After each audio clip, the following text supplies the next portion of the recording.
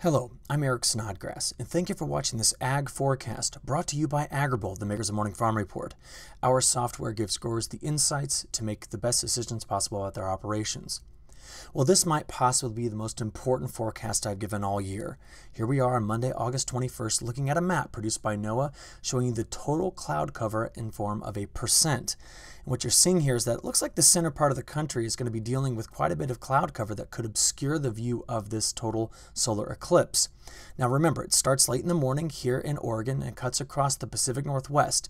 We expect good viewing conditions out here simply because this is the dry season and it's typically less cloudy this time of year out here. Although I will throw this out there, there are quite a bit of forest fires right now in the Pacific Northwest, especially here in Northern California and Southern Oregon. And some of that smoke may obscure the view of the total solar eclipse. But as you get toward the center part of the country, we're dealing with an interesting weather system, which we'll detail in just a few moments, that could produce not only a lot of shower and thunderstorm activity right here, especially in parts of Iowa, maybe South Dakota, Nebraska, Minnesota, this region, but the cirrus cloud shield that will result from this thunderstorm activity could spread over a huge section of the Corn Belt. Now, something interesting might happen, though.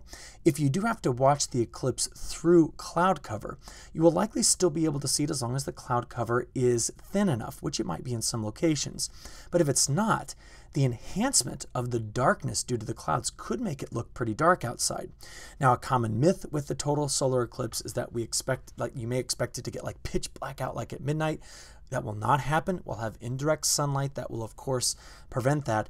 But it's a pretty neat thing to see if we do have some cloud cover, how the enhancement could make it darker. Now, why we get this eclipse is a pretty cool thing to talk about very, very briefly. You see, when we look at the sun and the moon in our sky, they look to be about the same size. And that's because the moon is about 1/400th of the diameter of the sun. But it's also, the sun, well, is about 400 times farther away than the moon is. And as a consequence, they appear to be both to be about the same size in the sky. So when the moon passes between the Earth and sun, we get this eclipse feature. If I had to pick a spot to go, I'd head towards southern Illinois, possibly into parts of Kentucky and Tennessee, because it does look like it will be kind of cloudy as we get over here toward parts of South Carolina. So there you go. That's the forecast, for the cloud cover and the solar eclipse. And I apologize if you're watching this on Tuesday or Wednesday and it's already happened. But anyway, let's move on. Now, if you do happen to miss the eclipse on August 21st, which is going to follow this path, just want to let you know, stick around till April of 2024. We've got another one. And if you miss that one, hopefully you'll be sticking around long enough for the 2045 total solar eclipse, which will be on August 12th, which will run right through here. So you got a few chances if you miss out on this particular one. Just thought I'd show you that. Now, what I've been really interested in as an atmospheric scientist is to see if the total solar eclipse affects daytime high temperatures. So I want to show you an animation from the NAM model. This is a higher resolution version of the model that we run that goes out about 60 hours. So starting at around 7 a.m. Central Time here on Monday, check out what the temperature field looks like across the country. Now, see all of this? That's not from the solar eclipse. That's actually cooler temperatures due to cloud cover. And then the really darker colors, these greens you see coming in at the end, that's the front passing, really knocking our temperatures off as we get into Wednesday and Thursday.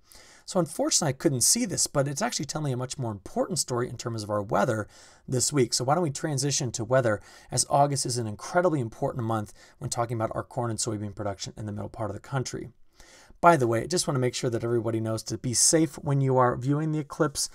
Even at totality, I would still keep, if you're in the region that has total solar eclipse, please keep your glasses very, very nearby. There's a brief moment when you can look at the eclipse at totality and not risk damaging your eyes. But more importantly, these glasses will not protect anything. Okay, so let's get here to Monday's convective outlook.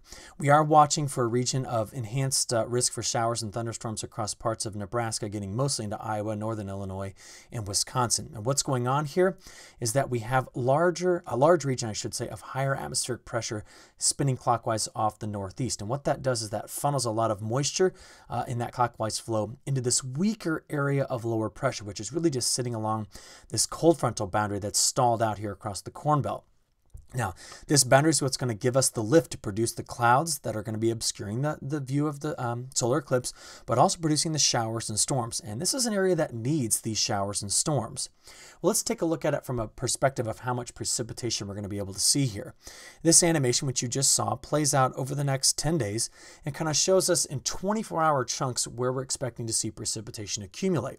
So if we get, let's get to the start of Tuesday morning. Here we are, 1 a.m. Tuesday morning. This is the region we're expecting to see all that shower and thunderstorm activity over the 24 hours before 1 a.m. on Tuesday morning. So again, you can see this is the region where we're going to be obscuring that eclipse, but also potentially bringing in quite a bit of precipitation. But watch as I continue this on out. We can see that that front sags south. And by the time we get into, Wednesday, Thursday, we're going to really clear out the Corn Belt, bring in some cooler temperatures, and make, for a nicer middle to end of the week.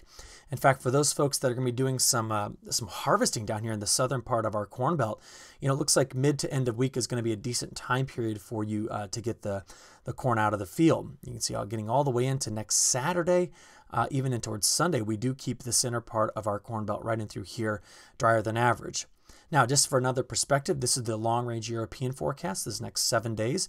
You can see most of the heavy precip is confined to this area here where the front is on Monday into Tuesday. So that's where our thunderstorm activity is going to be confined to. Drier week follows that, and that's really what the models are showing. Now, I just want to point out one quick thing. This is rainfall that we're expecting to hit a region that over the last 30 days has been anywhere between 1 and 4 inches drier than average.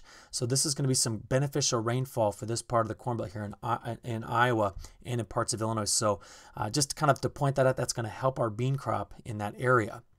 Okay, but look what it does to temperatures. Monday's high temperatures. Look, we got 90s creeping up into southern Illinois, into Kansas, into parts of Missouri as well. Watch as that front passes on Tuesday, into Wednesday, Thursday, Friday, and Saturday. You see, after that front passes, we bring in a much cooler pattern again into the eastern half of the country. And we can see that really well here. We always like to look at the flow of the atmosphere. Let's let this run out once, and we'll pause at the beginning and kind of get a better picture here.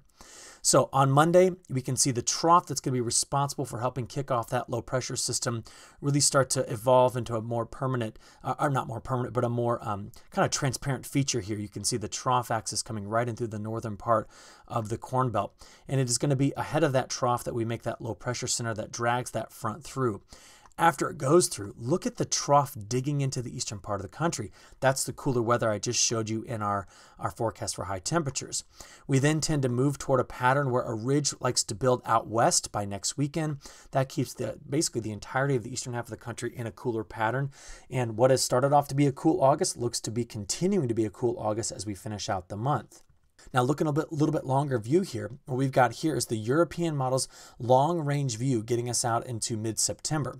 So this is a 51-member ensemble run showing you 32 days of average 2-meter temperature anomalies. And what we're seeing is a very consistent picture with the cooler center of the United States kind of temperature pattern with warmth out west. Now, I want to introduce you to a new term I'm going to talk a lot about this winter. And that term is basically referring to a pattern called the Pacific North American pattern. I've mentioned it before, but let's just kind of bring it up here. Now, what we're looking at here is the Pacific North American pattern as it is centered around a zero line. Now, when the value of the PNA goes above 0, that generally means a ridge out west and a trough in the center or eastern part of the country. If it is below 0, that generally means a trough out west and a ridge in the center part of the country. So remember the heat wave we had in mid-July, mid to end of July? Here's the negative PNA pattern that was associated with. The cooler start to August that we've experienced has basically been due to this positive PNA pattern that we've seen for the first part of August. Now, what we see here is that we get into the end of August and the beginning of September. Most models are agreeing here on another kind of positive PNA pattern. So ridge out west, trough in the center part of the country. So these are two things that are matching up well. And this is from a different model, not the ECMWF that you see here. So this is giving me some, some additional kind of strength in that cooler pattern forecast.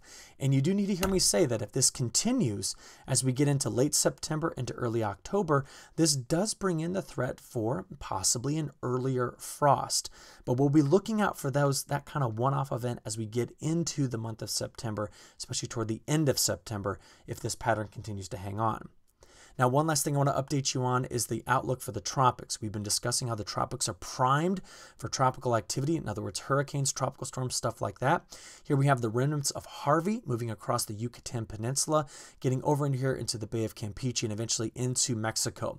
I'm watching this closely because the remnants of Harvey could move back into the Gulf of Mexico, which is very warm, and potentially spark some tropical activity. Another, basically round of tropical showers and thunderstorms, which could impact the coastal regions. We're also watching this thing north of the island of Hispaniola, which has really struggled to get organized due to some strong upper level subsidence and also some wind shear. But we need to keep an eye out for where this goes over the coming days because it could interact with Florida. Something to bring up, though, is as we get into the month of September, there is some hint that the overall kind of weather patterns that favor tropical development in the open Atlantic could be suppressed by a larger feature we call the Madden-Julian Oscillation. But I will be keeping a close eye on that as, again, the tropics are primed for any development and that could potentially move right up the gut of the Mississippi and impact our harvest weather. So we'll be on the lookout for that as we move toward the peak of the hurricane season. So a lot to kind of digest here, a lot of great things to be on the lookout for, but I just want to bring all this to your attention as we get into this very important week here toward the end of August and then as we get into our forecast for September. With that, we'll wrap this up. We hope you look forward to Agrible's next Ag Forecast on Thursday. To get a morning farm report for your operations, complete with a daily email that shows a snapshot of your field conditions each morning, go to morningfarmreport.com. Sign up for that free account. Full grower accounts are free if you sign up for our Sustainable Yield Program or for growers who work with AD merchandisers. Until Thursday, be safe with the solar eclipse and have a great week. Thank you.